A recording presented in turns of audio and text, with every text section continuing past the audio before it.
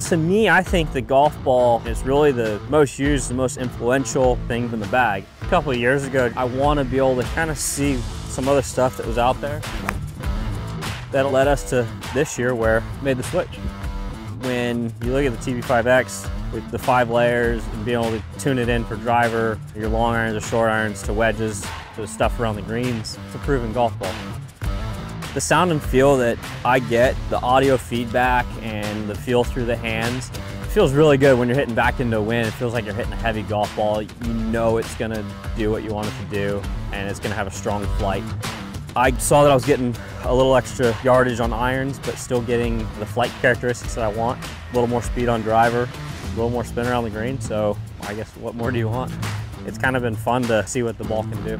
The best players in the world are playing it and playing pretty damn well with it.